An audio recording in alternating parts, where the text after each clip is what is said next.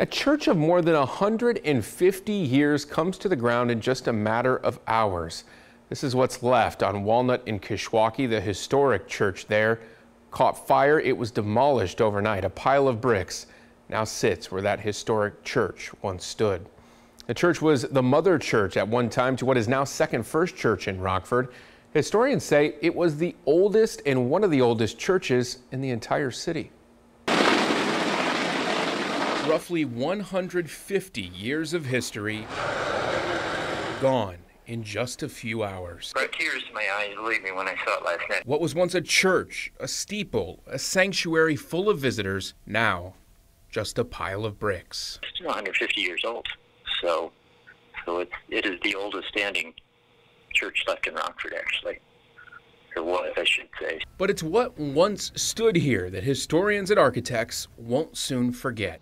And I think one of the things there, the steeple was probably the tallest in Rockford. I think it was probably over 200 feet. And the stained glass windows in there were magnificent. Some say it was built in 1838, others say 1869, which is what the side of the building read. It was first home to First Congregational Church. The story always was that the women got tired of crossing the river in their hoop skirts, and they told their husbands, we need a church over on this side of the river.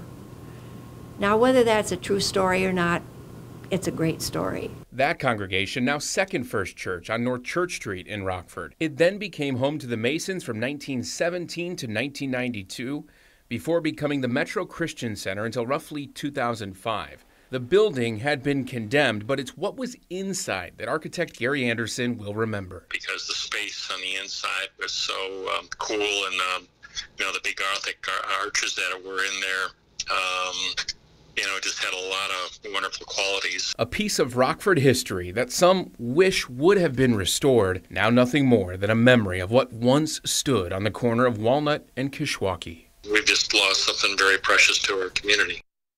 Anderson says that flat floor inside the church made it easier to redevelop, but that never panned out. Fire officials are still investigating the cause of that fire tonight.